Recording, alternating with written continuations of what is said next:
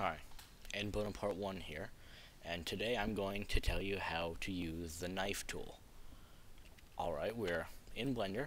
We're going to use our default cube, 7, top view, tab, edit mode, and now we're going to hit the K button, and hit loop cut, and you can cut the mesh in Y, X, and Z directions.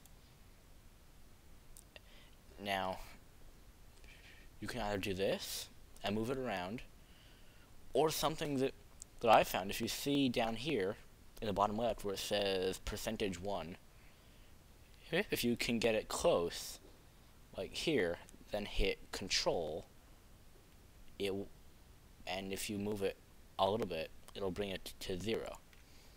Or I've also found from other people online that you can also do this: Control R, which is also loop cut, then hit the middle mouse button.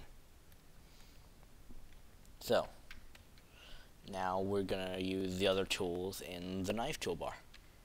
Box. Knife exact cuts right on the line. You hold and drag, and oops, K, knife exact, hold. Now hit enter. It cut right on the line. Okay, now hit K again. Knife midpoints does something very similar to the loop cut, except you draw the line yourself. Now hit enter. Okay, something's up. Oh, okay. See how I have this loop selected? They're only affecting that loop. So if I undo, A select all, K, knife midpoints, enter, and it gets the entire thing.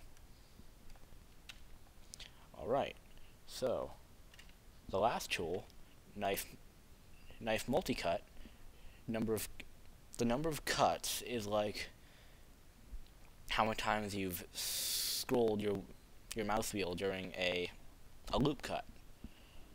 Like if we make it, I don't know, 10, which is an awful lot, okay, then we decide to cut this here.